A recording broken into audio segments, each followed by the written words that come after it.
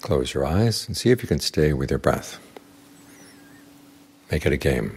Can you stay with 10 in and out breaths? If you can stay with 10, try 20. You can stay with 20, try 30. You have to stretch yourself this way.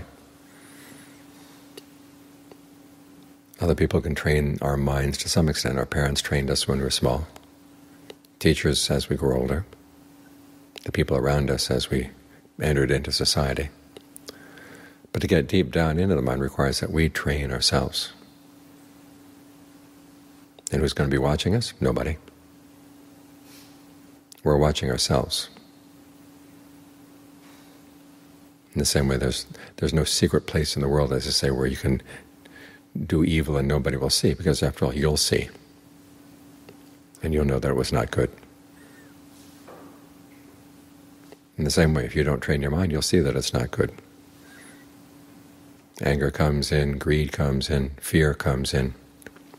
And if you can't control these things, who's going to suffer? You're going to suffer first. So you want to get some control over the mind. In other words, you tell it to do something and it will do it. That's when you can find some happiness in life. Because your mind is what shapes your life. And if your mind is not under control, that means it's like giving your car over to a crazy person to drive. You have no idea whether a crazy person is going to crash into somebody. If you want your car to be safe, you have to be mindful and alert, and you're the one who's driving. The same with the mind. You set your mind on doing something, you want to make sure you follow through. That way you learn how to trust yourself. You develop good qualities, your determination to figure out which of your desires is most important. And then to decide you want to go for the most important ones. And as for the other desires that get in the way, you say, I have to put those aside. There are other things in my mind that are more important. And you really stick with your original determination. And you try to keep your mind calm as you do this. Otherwise you don't last very long.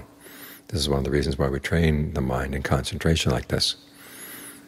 Both because it gives us some control over the mind and also calms it down. When things outside are getting hectic, getting confusing, you can stop and go inside for a while. Make sure that your center is solid. And then you're in a position to come back out into the world from a position of strength. That way you benefit, the people around you benefit as well. When you can maintain your balance, it's easier for other people to maintain their balance too.